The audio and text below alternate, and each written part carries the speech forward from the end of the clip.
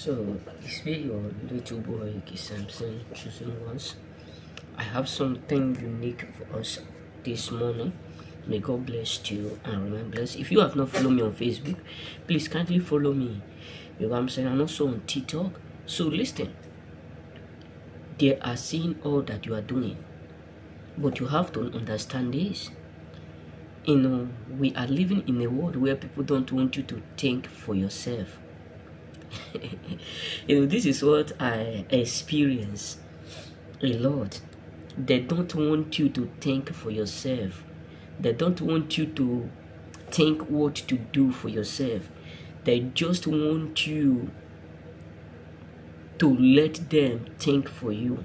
This is something that is serious, bro, because they will never give you the right thing to do. They will never advise you to do what you will do that will make you become more better than them. This is the reason why people will not want you to do what you love in doing. Either your brother, your sisters, your relative, your uncle, your nephews, they will not want you to do accurately what you are called to do. Because that is what annoyed a lot of people out there. That is something that devastates a lot of people. They don't want you to reason within yourself and do what you are called to do. They don't want you to reason within yourself and do the stuff that you are called to do. They don't want you to reason within yourself and come to that point of believing or doing what God have called you to do.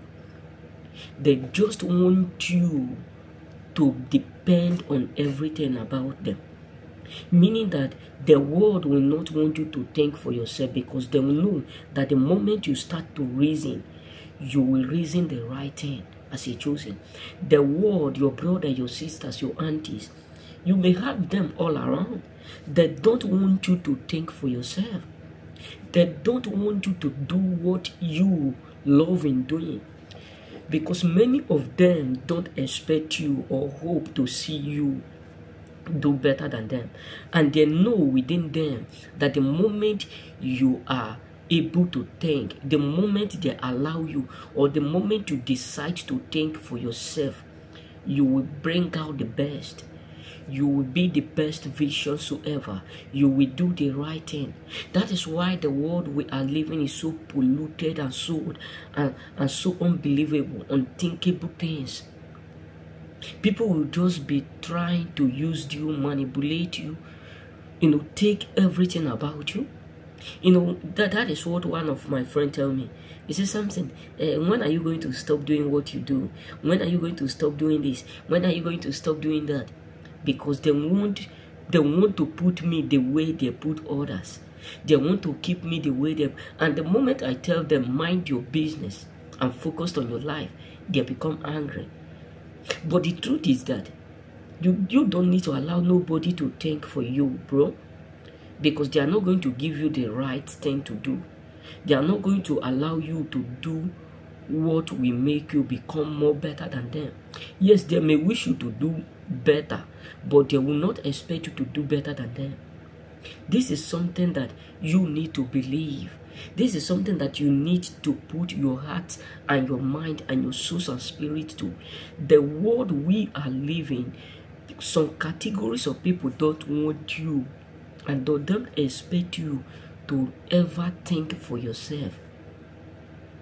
They don't want you to grow to that point where you will start to think for yourself, imagine for yourself, do for yourself. They don't want it. And that is something that is radically annoying them. The moment they are now understand that you are doing it for yourself, you are thinking. Because they know the thought you have for yourself is really going to be greater than the thought they have towards you. They know that the expectation, all that you are planning to do, is going to be greater, much more greater than the one that they may plan or the one that they may have towards you. And this is why they don't like you. This is why a lot of people are secretly hating you. This is why a lot of people are secretly mad within you, within themselves. This is why a lot of people are pissed off. All is because of the fact that you don't allow them to think for you. Remain blessed. May God bless you.